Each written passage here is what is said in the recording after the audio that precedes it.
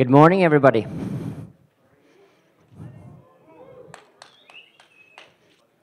It's good to see that you're more awake than me. I do sleep on occasion, actually. I do love my coffee. Right. Chris Noring is my name. I was, here yesterday, I believe, right? Yeah, I was. As Anna was saying, I have a big passion for OSS, and the main reason for that the people who do OSS are really amazing people. I mean, most of us, we just show up to work, right? We do our bit, then we go home. But these people start when everybody else go home, because they work for us with no pay. We need to remember that. So that's why I'm dedicating this keynote into a lot of awesome OSS projects that exist and the people behind it. So that's what this keynote is. So OSS, not all heroes wear capes. Because it's really true, right? So what do we know about OSS? Well, most of us are using some kind of libraries that have some kind of license. The most common license nowadays, I think, is the MIT license. And that's pretty much a free-for-all. I mean, we can use this without being worried. If you look at the Wikipedia definition, it says that, OSS, that's something that allows us to study, change, and distribute software. And it's very easy to think that everything is a well-organized project in OSS. That's not really the case. It's super easy to think that everyone's like the Angular team, or everyone's like RxJS or NGRX. It's a team of people, they have rules and regulation, and it works really well. In fact, a lot of OSS projects is just one developer, one awesome person that just shares with the world. And they need your help with PRs and just being nice. So how do we use it? Well, back in the old days, at least me used to copy whatever software I found somewhere on the web, put that in a script file, and kind of reference that thing. Nowadays, we got NPM or Yarn or whatever it is. It's super quick. Or we might have a CDN link, or we have nothing, because it's actually part of the tools that we're already using. A lot of tools have a lot of OSS in them, and we don't know about it. It has an enormous impact on our work, for good and for bad. How many people here remember LeftPad? That was painful, right? And that's things that can happen. And sure, it brought negativity, but it wasn't really about OSS at the end of the day. But it just shows us that OSS libraries can be really, really small. I mean, LeftPad, what was that? Like one line of code? Still very impactful. You recognize these logos? You should, right? Anyone knows what the green one is? Bazel, good. Angular conference. The other one, this one. Nest. How many uses Nest? You love it, right? It's awesome. It's like Angular on the back end. So if you haven't tried Nest, you should try it. Got services, dependency injection, a lot of really nice things. We got RxJS in there, and of course we got Angular Fire and other really awesome projects. Now, RxJS, that's one of those libraries that we really can't live without, right? It's such an integral part of Angular. Sure, we might think it's just HTTP. How many here think it's just HTTP in Angular? Yeah, you kind of know, because you're dealing with forms, routing, and a lot of other things. Observables and RxJS is everywhere. But I have to admit, first time I used RxJS, it was like a big rewrite of my brain, right? Because we all came from AngularJS, most of us. We used promises, and then suddenly there was this weird thing. It kind of looked like a promise, but it was so different. And we saw talks yesterday from Jan and Michael about subjects and a lot of really advanced and really cool, useful patterns. So RxJS is here to stay. Reactive programming is here to stay as well. And Nest. We mentioned Nest already, but it's super, super cool. For those of you who haven't used it, it's living on top of Express, which is a web framework for Node.js. With that said, it's very opinionated, which means it has controllers, it has services, and it makes building an API a real joy, because it has TypeScript as well. Who loves TypeScript? All right, all right. So as I said, it has dependency injection, but there's way more. We have Swagger support. Who uses Swagger? Or some kind of documentation for your API. That's really, really awesome and super easy to set up in Nest.js. So I'm very, very happy about the Nest.js team and their hard work there. And just working with GraphQL. How many uses GraphQL? I mean, the support in Nest is outstanding. It just takes you a few minutes and you're up and running. And you got ORM support and a lot of other things. So that framework, for me at least, is the future of backends. And of course, you can share code between your project. So you can share the same code between your frontend and your backend. And of course, state management. Now I'm just singling out NGRX here, but there are so many different versions here of state management that we can use for Angular, like Akita, NGRX, and a lot of other ones. I just mentioned one. So how many uses some kind of state management of the ones I mentioned? It's kind of hard to write an Angular application when it gets big if you don't have some kind of state management already. And the team behind NGRX are really, really awesome people. So you should really go to internet and Twitter and just give a good shout out to Brandon and all the other stuff, people in that project. I believe Brandon might have left, but anyway. Next topic. Firebase. That's the thing that we can use to prototype, but also build production apps. But the reason Firebase is so easy to use for us as Angular developers is because of Angular Fire, the library on top of it. But thanks to Angular Fire, we can actually use observables, which is what we're using all the time anyway with the backend HTTP. How many uses Angular Fire? Few hands. Real-time applications have never been so easy. But of course, it's very easy to just think that it's a reactive database and that's all there is to Firebase. But there's so much more, so many more services. So go check out Firebase as well. NX. How many have heard of NX? You've heard of Narwhal, right? Victor Savkin, Jeff Cross, or is it Mike? I'm not sure, right? Now I'm talking about the beard guy, right? NX has a lot of extensions that allows you to work with monorepos, right? So it's super easy to add stuff like TypeScript, Cypress, Jest. It's made for the enterprise. So if you've got a big Angular applications, I would really say go have a look at the NX dev documentation site and see what it can do for you, because it's really, really great set of libraries. How many here uses the cloud in some form? And the rest of you use some kind of basement to host your app, or no? Yeah, sorry, that was a bit mean, but what I'm trying to say that in 2019 we kind of use some kind of hosting solution, and using the cloud should be simple. We shouldn't have to know about all the different artifacts in the cloud. We just want to press deploy and forget about it, right? So we have ng-deploy, we have deployment to Firebase, we have deployment to Netlify and Site. Are there more? I think there are 4 really great ones. Super easy to use, just add the schematic that you need and ng-deploy. And you're up and running in like 2 minutes. Again, this is about you not having to know all the internals of what goes on in the cloud, because frankly, you might care or you might not care. It should be easy, right? And then we have the chapter of mobile apps. How many creates mobile apps here? How many uses Ionic? Let's make Jeff happy, right?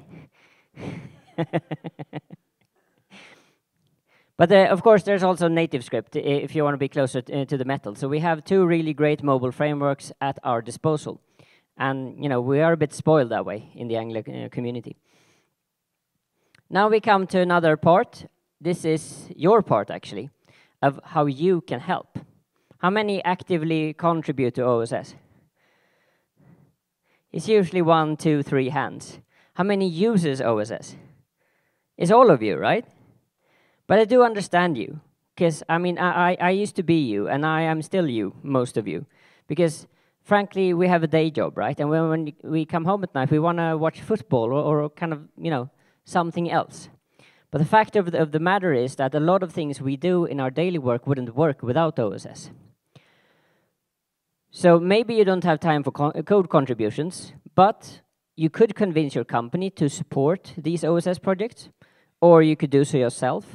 There are great integrations like Patreon and a lot of other nice buttons where you can just click and add to these projects.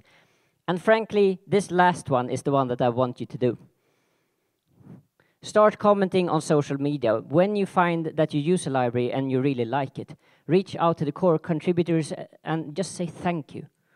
It actually matters a lot for them. And the main reason it matters is that they get a lot of heat. They get a lot of negative comments on social media. They don't see all of your good comments. And that's a bit sad, right? All these really amazing people get negativity.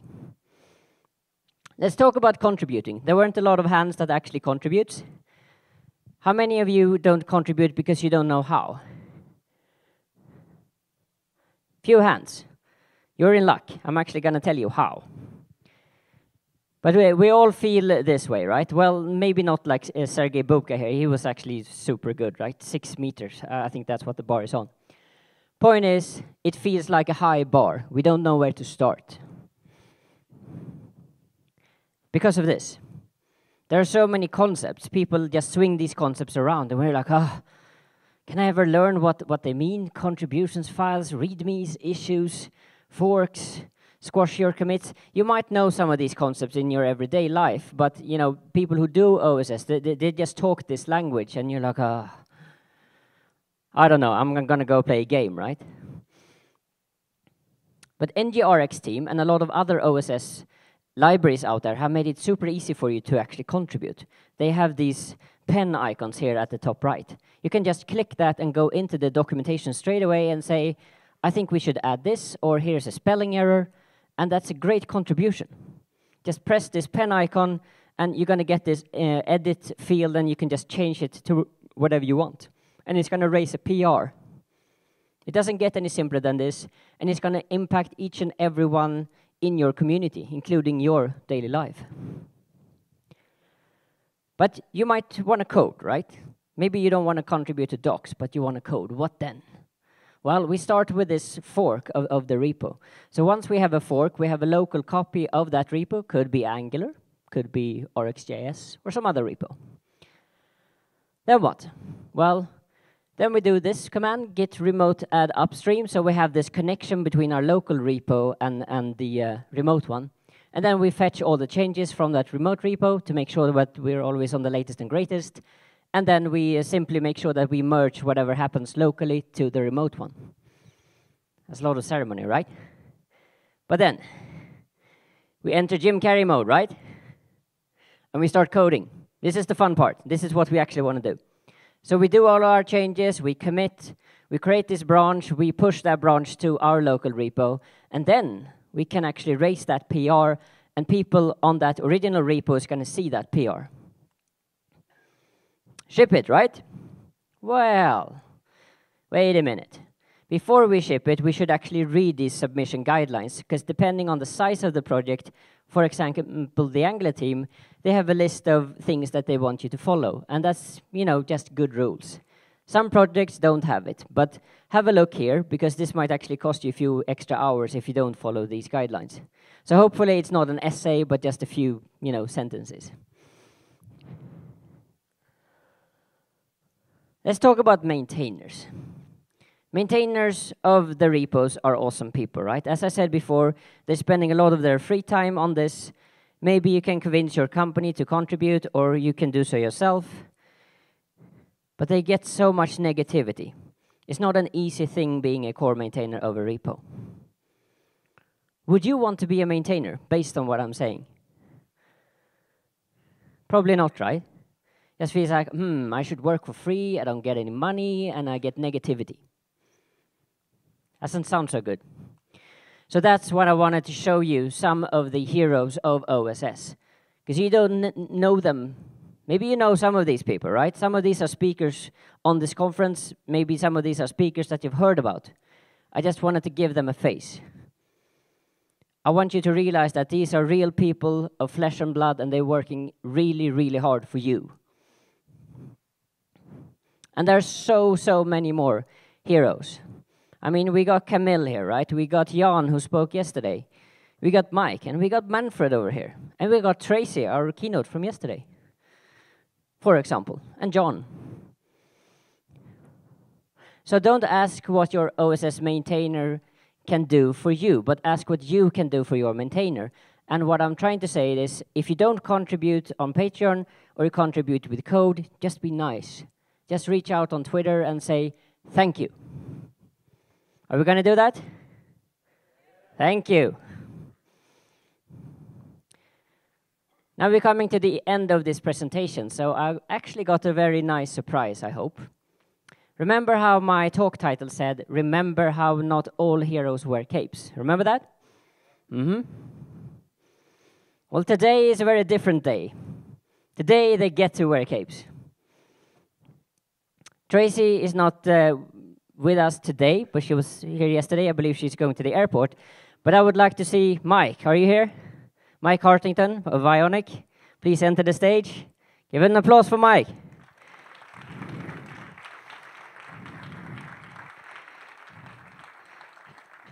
Shumela Jacobs, you here? Come to the stage, please. Shumela is the founder of NG Girls, but also the creator of NG Deploy for Azure. Manfred, are you here? Please come to the stage. Michael Ladke. Michael, are you here? Not yet. Jan, are you here? Jan Niklas of RxJS core team. Woo! I believe Sebastian is on his way to the airport. Robert Vermelis of NG Girls, are you here? All right. See so many heroes? Today they are superheroes for us, right? For the rest of the day, if they want to. Heroes do wear capes today.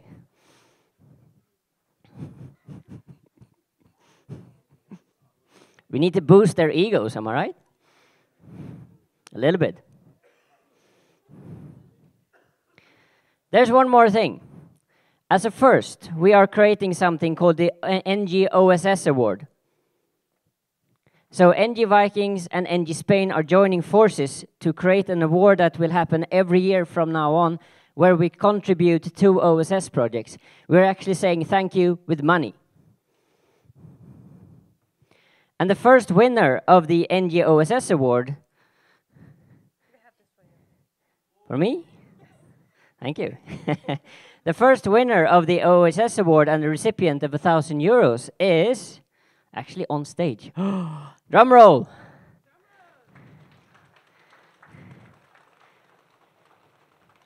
NG Girls.